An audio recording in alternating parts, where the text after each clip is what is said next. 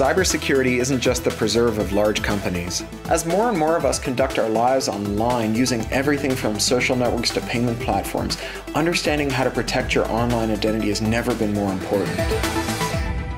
This course will provide you with the knowledge and skills to enable you to secure your digital information from accidental loss and malicious attack. What I'm actually in is the business of information warfare. We will find a way in, and sometimes it can take just a matter of minutes. We start by looking at the types of threats that exist and ways to prevent these from affecting your digital information. Are you about to click on a link you're not sure about?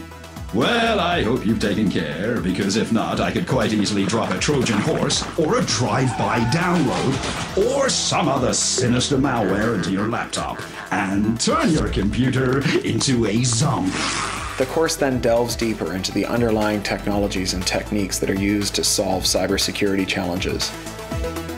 So, what are the threats that affect digital information? How can we improve the security of our information? And how can we stay ahead of these attackers?